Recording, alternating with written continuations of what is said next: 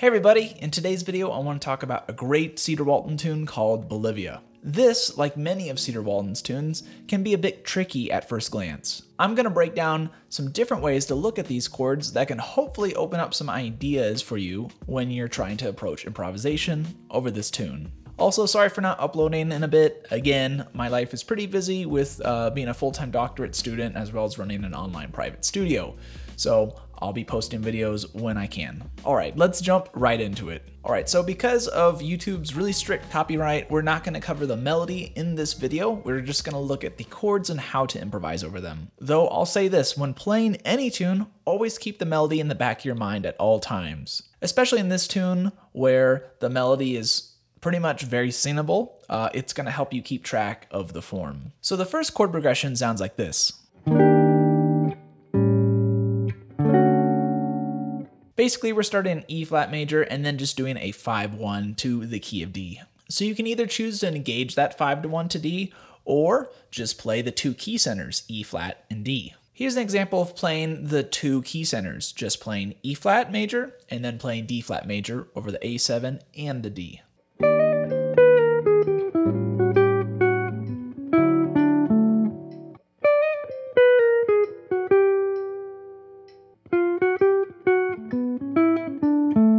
Now here's an example of engaging the 5-1, the A7 going to D major 7.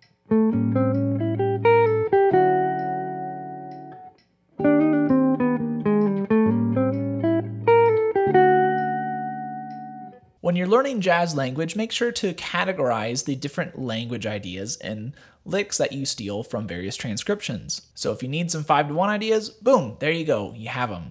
Or if you need some tonic major ideas, then boom, you have those as well. All right, so the next chord progression sounds like this.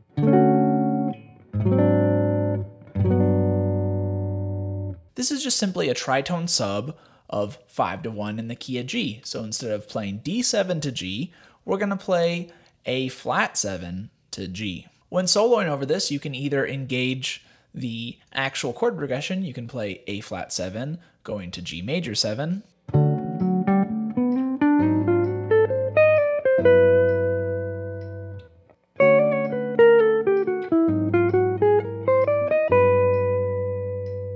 or you can just ignore that and treat it as a normal 5-1 and it's still going to sound just fine. But for more information on tritone subs such as this one, make sure to check out my video on this exact topic.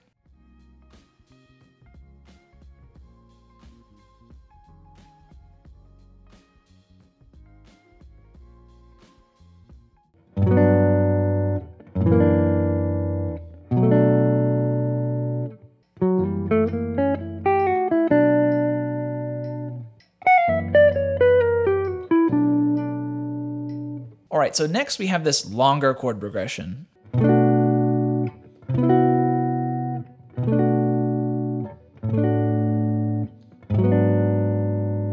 Now this can be thought of in a lot of different ways. The easiest way, I think, is to play B minor ideas over most of this chord progression. So obviously over B minor 7, we're going to play B minor ideas.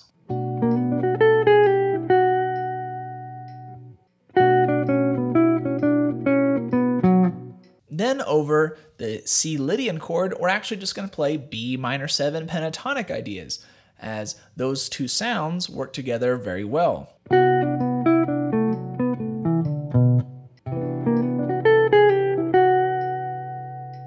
Then it's back to B minor 7 again after that, and again, so we're just going to play B minor 7 ideas. Then we have B minor 7 over A, which is just a B minor 7 chord with the flat 7 in the bass. So again, it's the exact same sound. Now over the A flat minor 7 flat 5, we're gonna play B melodic minor.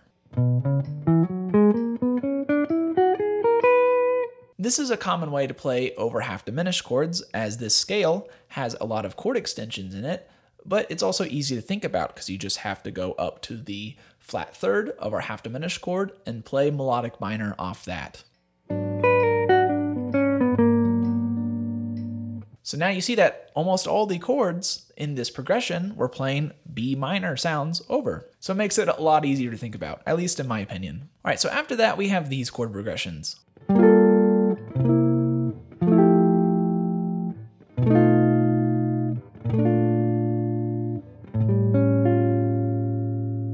So this is a bunch of pretty much 2/5s and 5/1s, and also some tritone subs. So first we have a 2/5 going to F major. And then we have a tritone sub going to B flat major. But you can also think about this as a short 2/5. Again, just like the 2/5 going to F. And then finally we have a 5/1 going to D minor 7.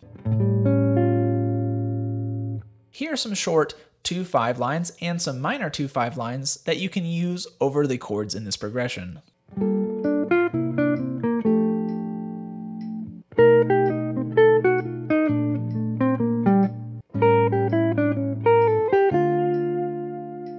Now in this song, you usually start out with a vamp in G7, and then you end with that same G7 vamp. The last chord in this tune before our G7 vamp is an A7, and to me it's a little bit hard to play over A7 to G7, right? But think about this. So if our G7 was the 5 chord in a 2/5-1, what would the 2 chord of that 2/5-1 be? So G7 would be the 5 chord in the key of C, and if that's the case, then the 2 chord would be D minor 7 in our 2/5-1 progression. So why is this useful to know? Because the 2 chord and the 5 chord are the exact same sound. Now that you know this, you can play D minor ideas over the G7,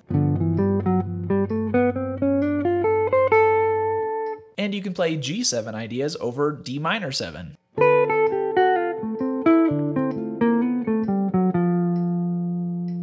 And now if that's the case, we can just think of the A7 to G7 as just A7 going to D minor, 5/1.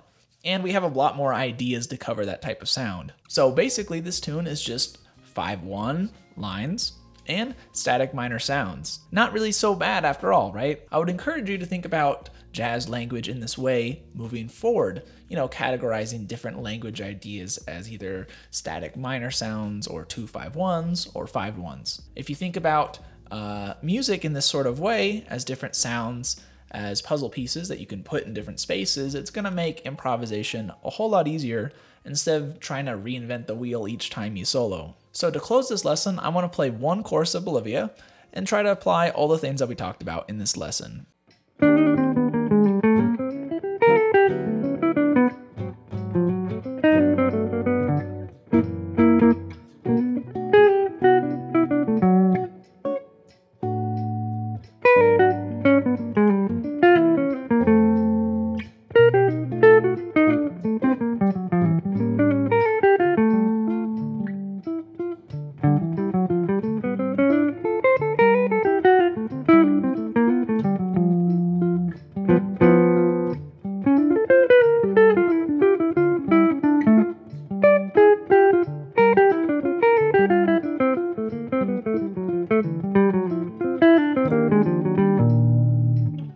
Thank you guys so much for watching this video about how to solo over Cedar Walton's tune, Bolivia. If you want any other tunes that you find difficult or any other Cedar Walton's tunes, make sure to let me know in the comment section below.